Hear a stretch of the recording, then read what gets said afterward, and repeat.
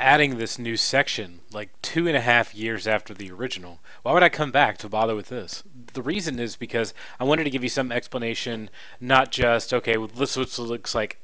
This is what it looks like algebraically, but what it looks like conceptually. Like, well, how do I know? I mean, a lot of the new math stuff, which is the same as the old math stuff, by the way. It's just the way that a lot of people are assessing this is different than they used to. They're not just looking at the graph. They want to know based on quote-unquote real-world situations, which are usually perfectly aligned into matching the exact goal of the question, which means they're not really real-world all that much. Focus on just words. Well, how am I supposed to know then?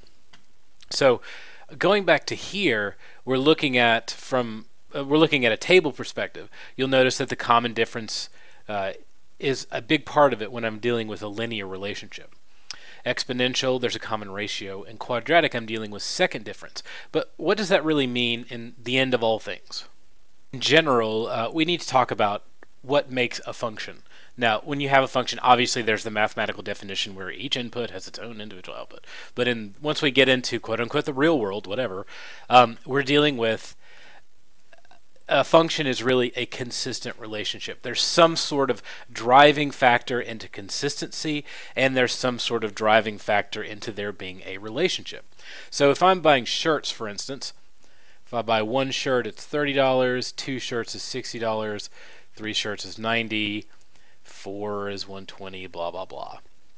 Well, obviously, it's just y is equal to 30 times x, where x is the number of shirts. That's all fine and dandy, but what's really going on?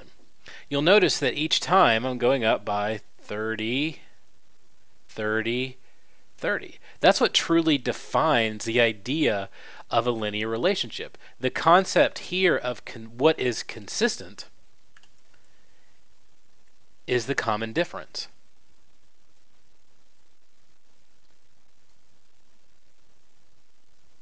It's what I'm adding or subtracting every time, over and over and over again. This 30, the common difference, is the driving factor to the type of change. That's what's consistent, the common difference in terms of change. Now, what about the relationship that's being built? Well, the relationship here is based on addition. It could also be based on subtraction, but I think we can both agree, however many there are of you, among us, between us, depending, that the relationship being subtraction could just be adding negatives. So we're going to say that the relationship is sort of an add-subtract relationship with the common difference being the consistent factor. If I know those parts, then I really have a feel for that function. If I change this into, you have to make the same exact car payment every month, $300. That's how you budget it. Well, in the real world, it doesn't work that way, but that's what you budget out, so that makes a lot of sense. So 300, 300, 300, 300. It's consistently adding in terms of how much you've put away or how much you've spent on it. You've added the same amount every time, and that amount is your common difference. Now, for a quadratic, I'll just do the most generic one, which is this. This is the parent function. 1, 2, 3, 4. So I have 1, 4, 9, 16. And then I start to do this.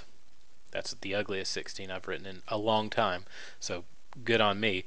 5, and then this is 7. 3 and 5 here would be 2. 5 and 7 would be 2. So what's the relationship? It's the same as it is for a linear relationship. It's addition, because I'm just adding that value, or again, you could always be subtracting, depending. The consistency is the part that changes. What's consistent about that relationship? The second difference.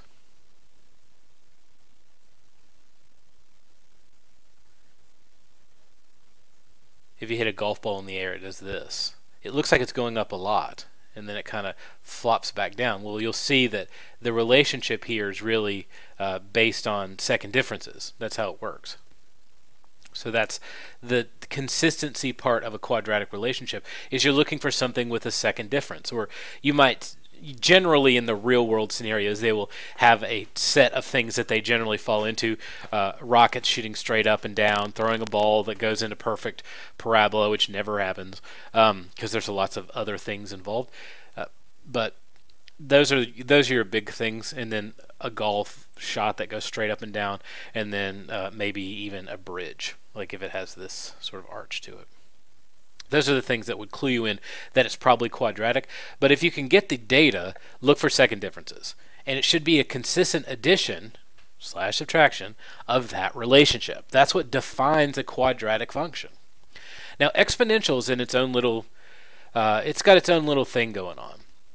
So say I'm doing, a reasonable example would be, say I'm doing, I start with a principal value of 100, and I want to increase by 10% each year. I was going to write add there.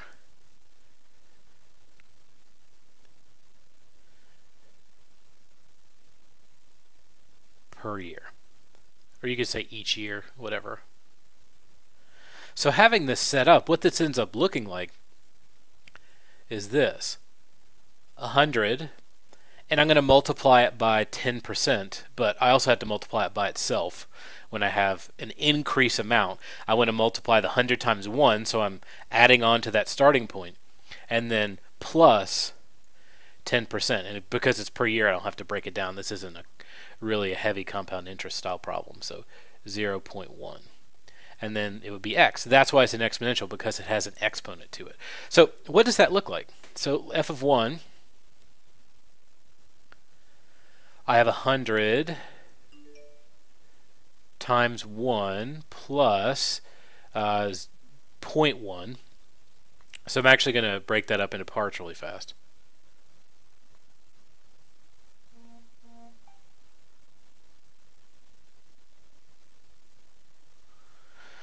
So in this case, 100 is, of course, 100 plus 10% of 100 is 10.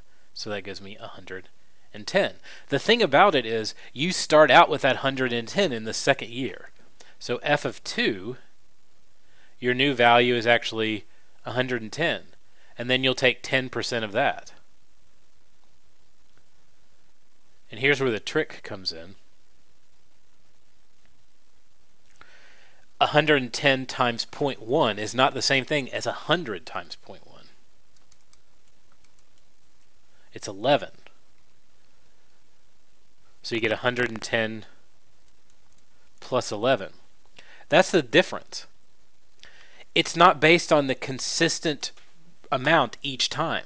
The real consistency is in the relationship itself. So let's look at what that relationship is. The relationship in an exponential function is, of course, multiply. Or you can say divide, but that's just multiplying fractions. So that's the big difference. It'll go up each time, but it's a multiply relationship, or it's based on the relationship. And the consistency, so I meant to put another consistent, but I forgot apparently, and I'm too lazy to go back and fix it. Welcome to my life. The consistency is the base of the relationship.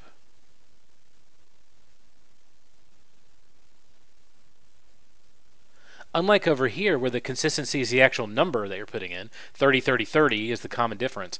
Here, the second difference, so if you can apply that back and get back to it, it's consistent over and over again, just that relationship. But in this case, the base of the relationship is the same. The real consistent component of the exponential is 10%.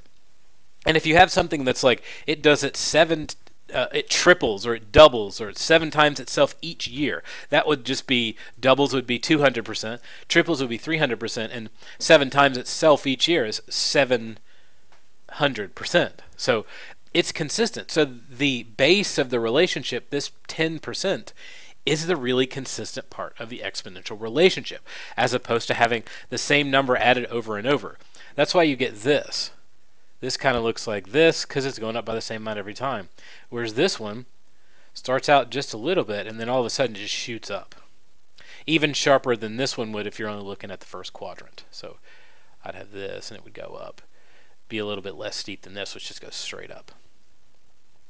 So that's the key difference in quote-unquote real-world scenarios. Linear relationships or linear functions will have sort of a common difference consistency. Look for an addition relationship. If you add the same amount over and over, I buy another one, I pay the same amount. I buy another one, I get the same amount. That's a linear relationship. If you start to see second difference relationships, or you hear one of the common catchphrases like um, rocketry or it makes an arc, you're probably looking at a quadratic relationship. For exponential, look for things where you have to multiply to get the answer. Twice something's value is 2 times that value. A percentage requires that you multiply. So look for something that has that relationship and that the base of the relationship is consistent. 10% of a value doesn't mean it's always going to give you the same number, as shown here. 100 times 10% is 10.